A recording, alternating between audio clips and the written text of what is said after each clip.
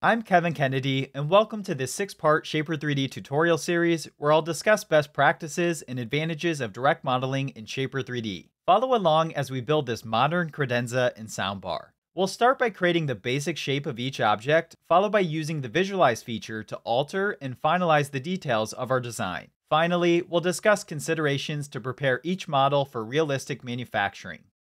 Let's get started with a modern credenza by starting a new design file. We'll draw the long horizontal board first, starting with a new sketch. Under the rectangle tool, select the diagonal option, and I'll switch this to center. We'll find it better to use a center rectangle from the center origin point, which will make it easier to mirror our parts later. I have my units of measurement set to inches. Remember, you can change units at any time in the upper right corner. I'll make the width of the board 54 inches. We can press the Tab key to switch between inputs. Let's make the depth 15.75 inches. We can now extrude this to a thickness of 0.625 inches by dragging the arrow upward. I'd like this to have mitered edges, so I'll select all 4 of the top edges, followed by dragging the arrow back half an inch. The board currently sits on the bottom origin plane, which acts as the ground plane. Let's move this up 6 inches, which will be the height of the feet. This will allow the feet to rest on the ground plane, giving us a more realistic visualization later on. Double-click the body to select everything. We can then select and move the center anchor point to the bottom edge. Drag the arrow up and type out 6 inches, followed by the return key. We can now create an offset construction plane 2 3/4 inches away from the top of this board. This will allow us to quickly mirror the board to create the matching top board, with a total distance of 5.5 inches in between.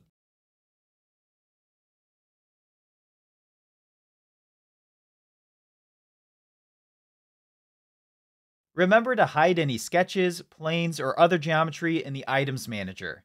I also recommend renaming your assets every so often, which will make it much easier to find things later. Looking at one of the side views, I'll sketch a diagonal rectangle that goes from corner to corner. This will serve as one of the sideboards.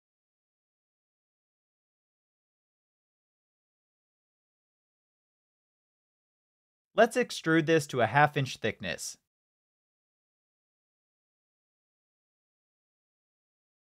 I'm going to move this board over to the right edge of the design. We can then select the board again, use the copy badge, and quickly make a second one that will serve as the divider for the drawer or front panel. I'll move this over 13 inches, which results in 12.5 inches after you subtract the 1/2 inch thickness of the board. One of the great benefits of direct modeling is that you can experiment and quickly change or test your design as you go. For example, I did not factor in the backboard yet and would like to select the backside of each of these and subtract an 1/8 inch.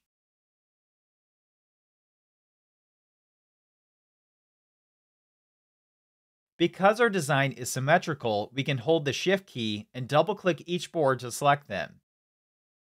I like to simply type out mirror to quickly activate the mirror command, then I'll select the sketch as the mirror plane. Let's add the backboard. Remember, you can hover over a planar face before pressing the spacebar to reorient the view for sketching. With a diagonal rectangle, simply select each opposite corner. We can then select each sketch profile and extrude this out an 1/8 inch.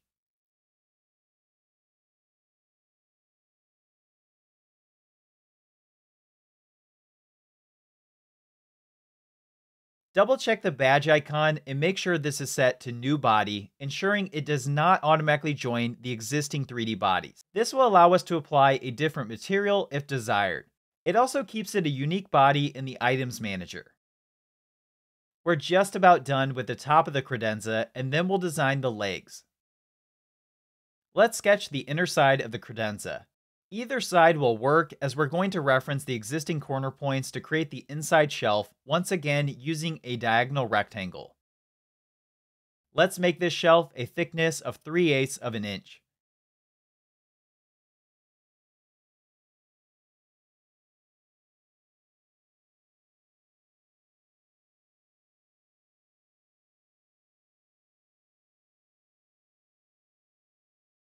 Remember to change this to new body as well, allowing us to move it to the desired location. Otherwise, this body will join the existing 3D body. Let's simply move this up 2.5 inches. Right now our shelf is floating, and that's okay. We're going to discuss making this more manufacturable and realistic later on in this series. Sketching on the front edge of the credenza, let's draw a diagonal rectangle 23.5 inches in width and 1 inch in height. I'll make this have a depth of 3/4 of an inch.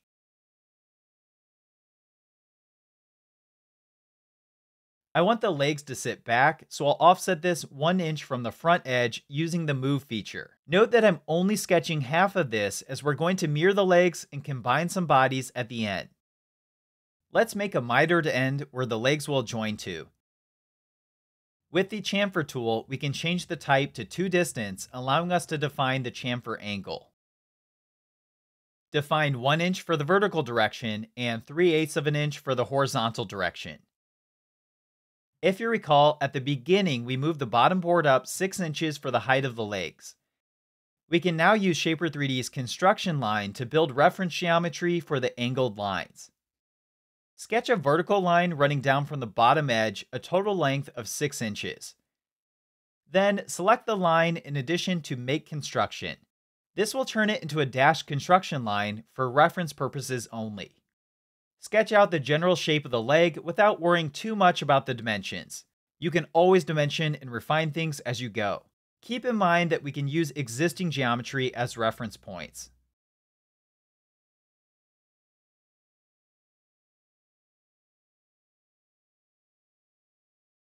I'll make the bottom of the leg 1/2 inch while the top will be 1¼ inches.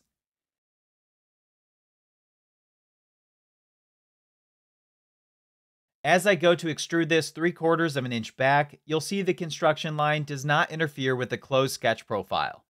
Let's also add an 1/8 inch fillet to each outer edge of the leg. Select the two edges and pull away from the body to define the fillet. We can now select both bodies, activate mirror, then select the inside face of the support bar to use as the mirror plane.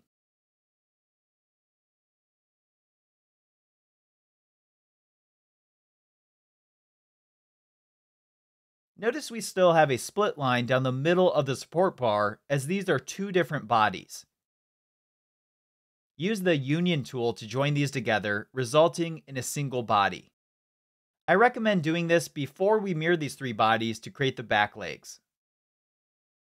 Use the mid-plane construction plane by selecting the front of the credenza and the back of the credenza.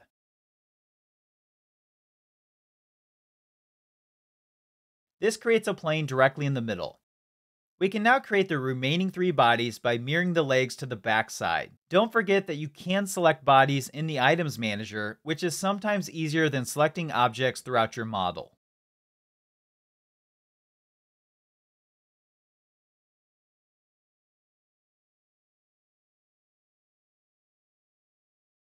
Last but not least, let's create a support bar that connects the legs on each side.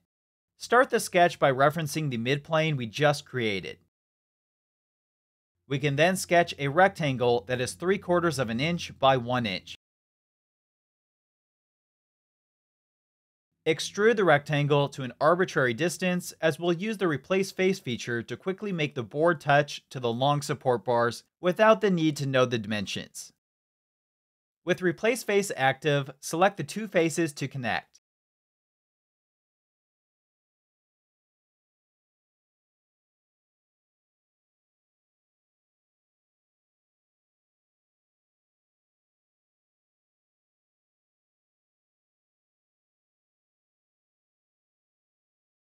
Once complete, adjust the position of the support bar if desired.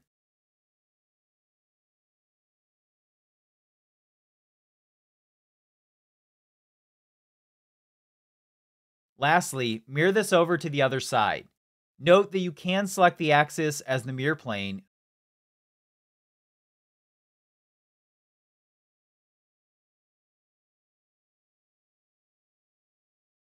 The general shape of our modern credenza is now complete. In the next lesson, we'll design the rough shape of the soundbar, followed by additional lessons on visualizing materials and discussing manufacturing details.